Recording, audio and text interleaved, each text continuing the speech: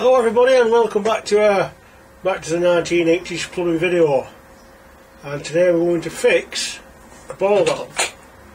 Yes, we did used to fix these as well. I realise that now we don't, and most people throw these away, but if you've never seen these done, then you know, it might be helpful to you. If it's not, tough.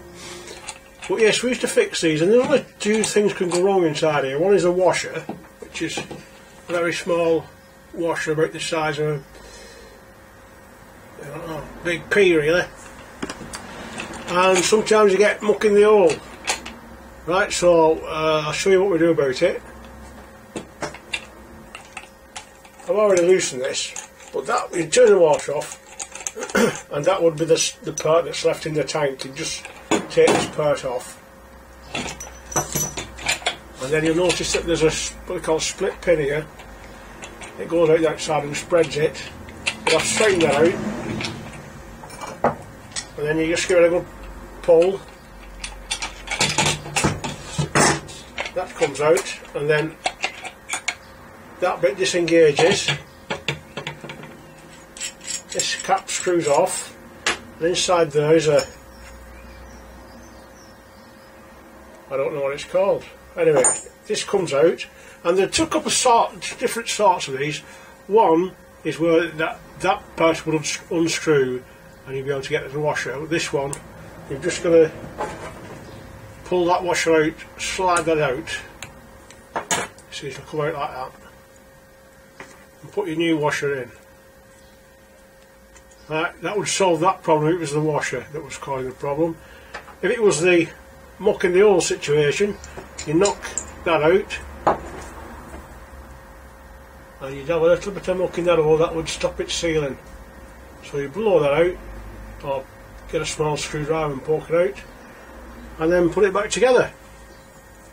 So that goes back in there, and then there's a washer going on there that would seal it back to the other part. That piston thing goes back inside, but don't let the washer fall out like I just did. That goes outside, but there's a groove, and the groove needs to correspond with that groove there, so that engages in the groove, and you put your split pin back inside.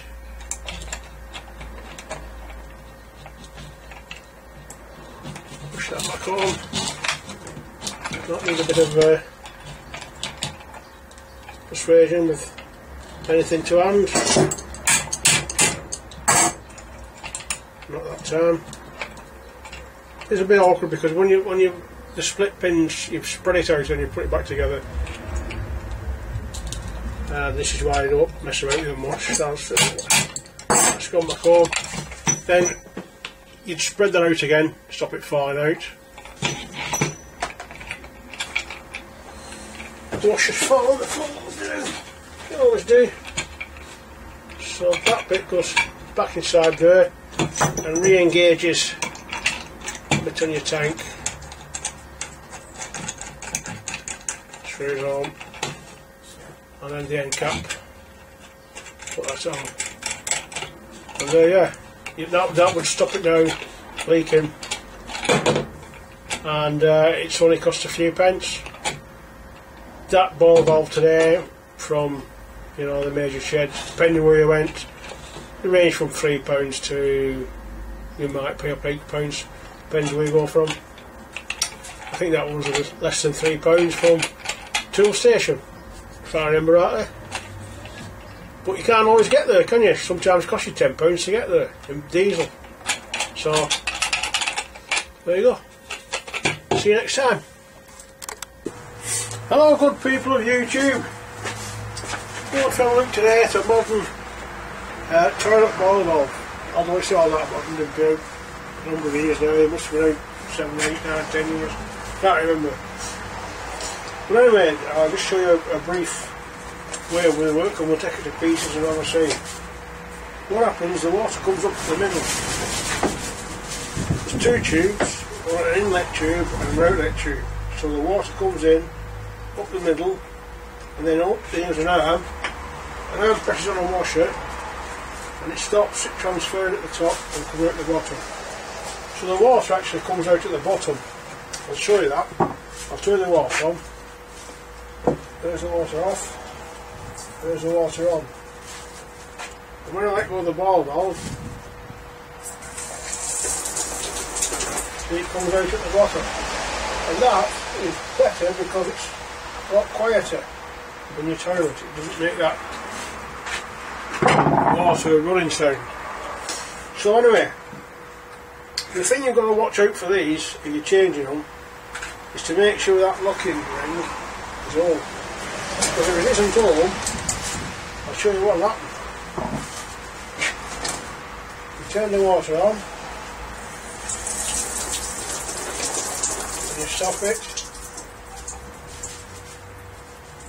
and the water will blow off the top bit. Let's get ready to turn it off here. And it'll go everywhere. That'll shoot out your toilet at the toilet lid. So that's one thing you must do, make sure that locking ring is at home when you put them in. Just have a look how they're made up here. This top will twist off, but they're very awkward. You need a couple of small screwdrivers because there's two locking lugs here that they've got to go up over a hump so that it draw free.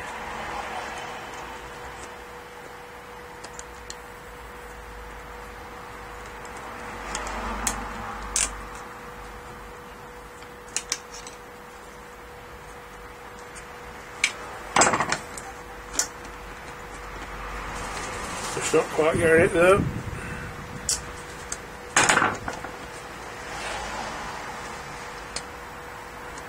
That one's over, that one there. And then the whole lot twists, and then it all comes out. That's it. Right, underneath there you have the washer that separates the inner tube from the outer tube. And that's all it is with them. They're not serviceable, by the way.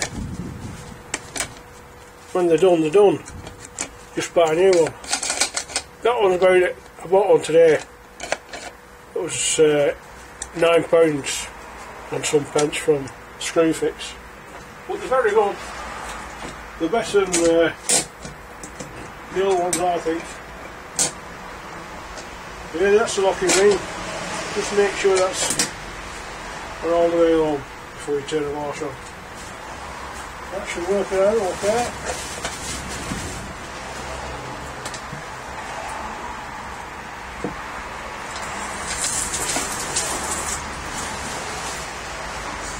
Grand stuff for washing the garage out.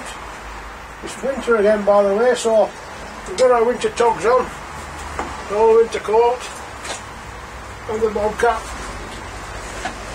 Anyway, see you all next time.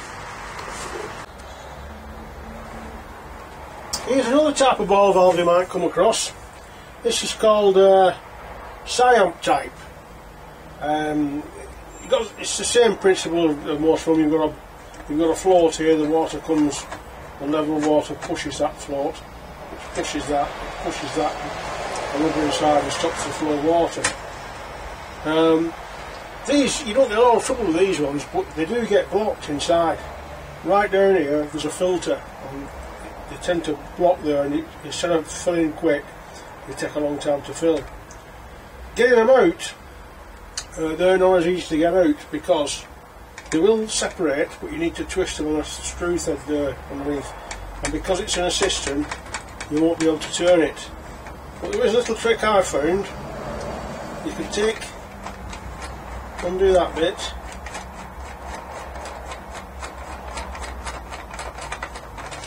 There's a washer inside there, so I won't leave that. Take the float off, like that. And this part will separate, like that. Then the top will turn.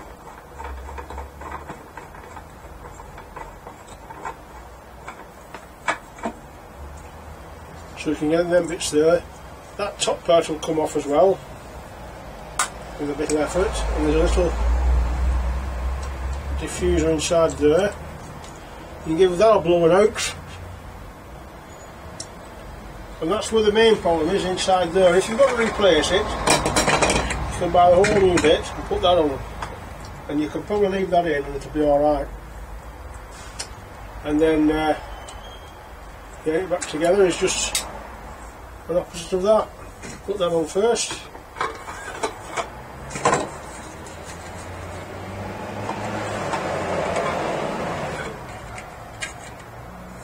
Oh, that was that there. Yeah. Screw that up. This will just save you taking the whole cistern off and having to work from underneath. That can be troublesome. Much easier if you can get everything at the top here. Don't forget that bit goes in on that in between those two, whatever they're called, and hopefully that'll fix your ball valve without having to replace it. You never know, it might work. See you again.